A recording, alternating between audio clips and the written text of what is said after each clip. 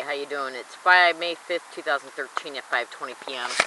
and my name is Leslie Williams, and I'm making this particular video file to inform the public. The reason why I haven't uploaded videos in the last 2.5 weeks, is because I've been spending a lot of time. I've had migraines twice within those 2.5 week period, which took me each time about 3 to 4 days to get over. And people who have migraines, the true sufferers of them, understand that when they get one, that they're usually immobilized for at least 3 to 4 to 5 days. I've also been spending time probing new hiking areas. I'm hiking in San Diego while I'm saving for a mobile home. And I'm subject to what is known as gang stalking, which is also called organized stalking, along all my routes, everywhere I go. Now, I'm going to give you an example concerning what some corporations have done in the past for the longest time. And I'm not going to state any particular corporation's name in reference to the example, but it has to do with what is known as a cost-benefit analysis. And so, say if you got an automobile company who realizes that they have a defect in one of their makes and models of cars or vans or trucks or whatever. Hang on a second, please.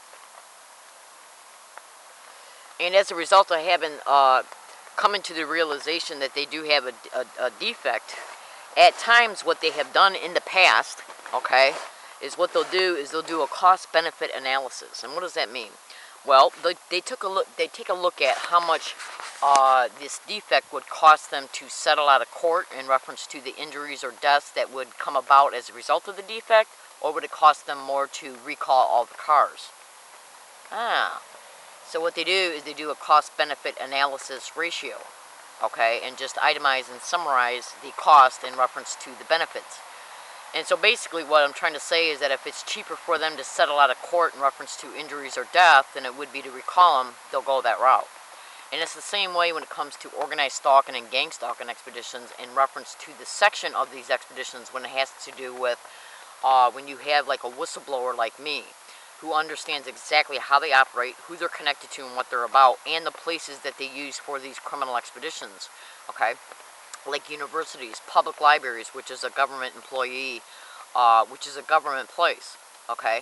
And then how they will solicit businesses to gang stalk a target while the target is in these businesses. And the companies that are involved in transportation, like bus services and trolley services, how their employees and how their services are used in gang stalking. So the whole goal in reference to how this is organized crime in the system that perpetrates these crimes, manages them, and protects them, what they're not going to do is leave these businesses and universities and public libraries wide open to lawsuits, because they know they're the ones who criminally solicited these places to engage in these expeditions towards the target when they were there.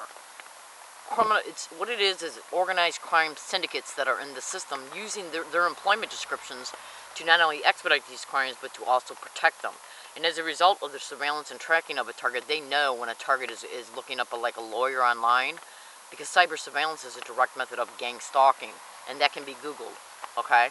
So if they see a target like me who's looking up a lawyer online, what they'll do is that they'll either intimidate the lawyer, bribe the lawyer, collude with the lawyer, to sabotage the case, or they might even send the case before a syndicated judge that they're connected to, who will happily throw out all the materials of discovery, which is evidence, while trying to imply that the target is crazy. Yes. Go to YouTube and type in Connie Marshall and gang stalking. Look what happened to her. Excuse me, please. Now, the Constitution is gone, and so is the Bill of Rights. Because what these individuals don't want is these places that they solicited to engage in gang stalking towards a target like me to be sued, because then the businesses or the universities or the public library employees, which are government employees that they have to protect since they solicited them to aid and abet into gang stalking, they're never ever going to leave these people wide open to a lawsuit, because then they could turn around and say, look, you solicited us to do this. Yeah, so if you don't protect me, I'm going to bite you. So what they're going to do is discredit targets like me, including taking me off of Social Security. I recently sent on, let's see, it was March 6th, it was either March 6th or February 6th. Anyways, I got the proof in my backpack. I sent a file this big of undisputable proof that I was being gang stalked on USD, UCSD, and SDSU. And I composed a lot of this evidence on SDSU computers and at the North University San Diego Public Library. And then since cyber surveillance is a method of these expeditions, all you have to do is do the math. A lot of the compilation of this evidence was compiled in January as well, before the incident that occurred on February 1st, 2013 at SDSU. So I sent them all this information that undisputably proved I was a victim of this crime in San Diego, along with a forbearance letter.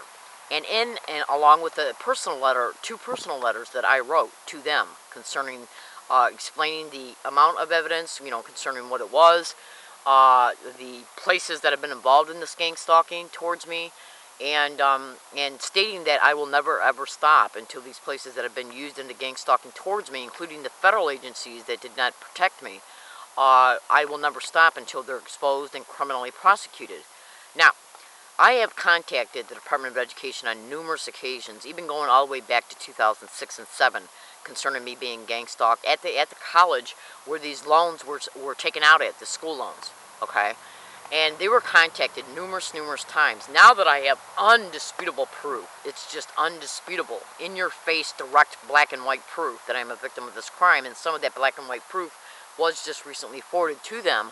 What they did is they passed the football. And what do I mean by that?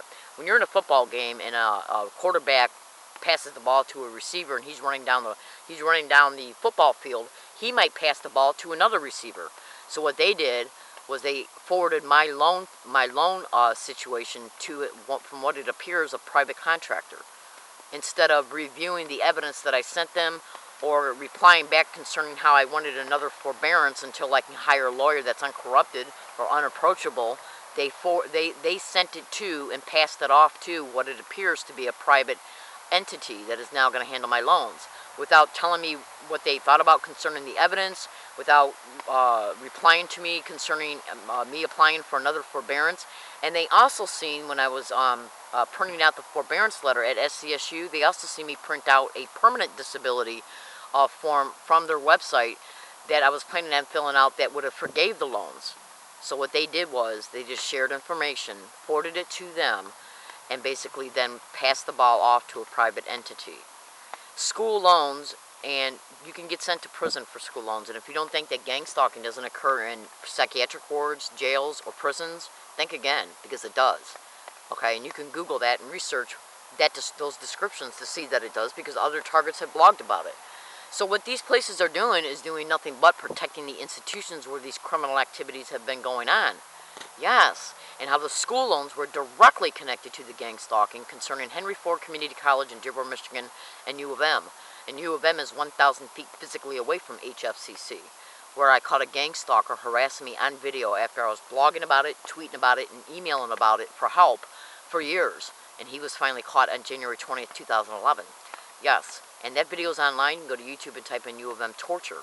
I have undisputably proven, without a shadow of a doubt or reasonable doubt, that gang stalking occurred towards me on SDSU campus, USD, including cyber surveillance, espionage, hacking into my email accounts, erasing evidence, intercepting emails for help, and UCSD. And I can't get no help because it's organized crime in the system. These 3 separate universities alone, along with California State San Marcos University, I was also gang stalked at for the first and only time I'd ever been there on January 30, 2013. So you better believe that the San Diego County government and the government of California is going to protect the places that they have used to engage in these gang stalking activities, especially concerning human trafficking being directly connected to these expeditions, and the technological resources that are attached to them as well. You better believe they will, because these universities generate millions and millions and hundreds of millions of dollars to the California and County of San Diego's tax base. So do you honestly believe they're not going to protect their interest? Let alone the San Diego Public Library employees that have been engaged in gang stalking towards me, and they've all been caught, undisputably caught, and they know it. So the only thing they're doing is keeping uncorrupted help from me, okay, while allowing the expedition to continue. And they're going to take me off of Social Security.